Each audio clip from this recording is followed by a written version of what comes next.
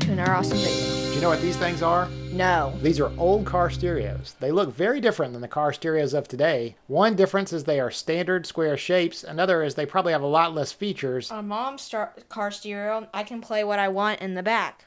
Not on these. Can we listen to something else? When I'm driving the car, I get to choose the radio station.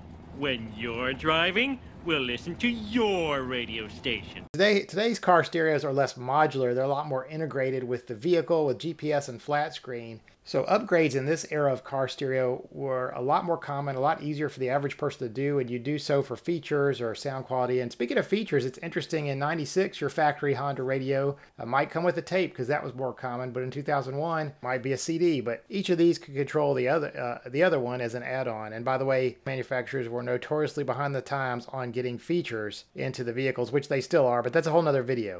What do I do with all these things? Well, we showed a couple years ago how it was easy to power a car stereo in a workshop or home environment with a 12-volt power supply from an old PC, something else you might have lying around, an old desktop PC. But I want to take this concept to the next level and have two car stereos. Ever since watching the movie Career Opportunities and seeing the bumbling thieves desiring to install the entire car stereo display at Target, I wanted the same thing. This one? No, the whole thing. We'll just lay it down in the back. We got multi-cassette capabilities. Think of the sound. That's right, this is a true tower of car stereo power.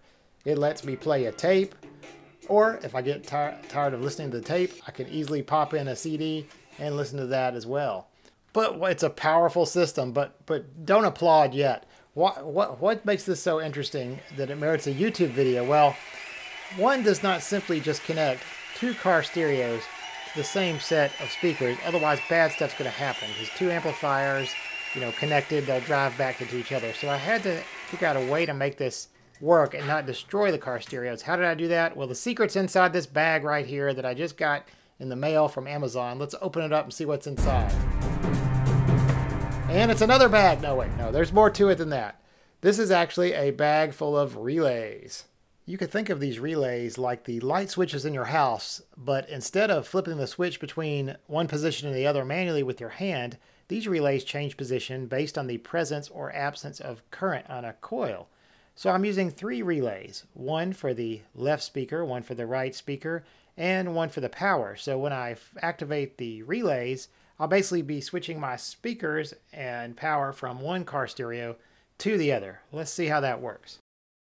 It's all controlled through some toggle switches at the bottom of the box. Now on the wall to your left, you should see two toggles side by side. Oh, toggles? What do you mean toggles? You're talking about switches? And it should go without saying that there's a standard disclaimer. This should be considered for informational purposes only. I am probably not qualified to do this, but essentially, in addition to applying power to the car stereo of your choice, the secondary car stereo also applies power to the relay. So it causes the relay to switch the speakers from the primary stereo to the second stereo. I also have this third switch for one of these Bluetooth adapters. We did a video about that earlier, but it died. It worked for a little bit and then died. It runs on 5 volts, so I'm gonna have to order another one of those. In addition, on the side of the box, another feature is I added an external antenna, just some old antenna from some old thing I had that helps pick up those weak stations. And also there's a little wire that comes out of the side that plugs in the back of the Pioneer Stereo's auxiliary input. So if you wanted to hook up, a Walkman or a phone or something, you could just plug in there. So that's how it looks up front. Let's turn around and look at the wiring in the back. On the left side of the box, you see the two relays at the upper left. They take inputs from the speaker outputs of both car stereos, then route it out through that terminal strip to which the single set of speakers is connected. And here is a close-up where you can see the relays switching.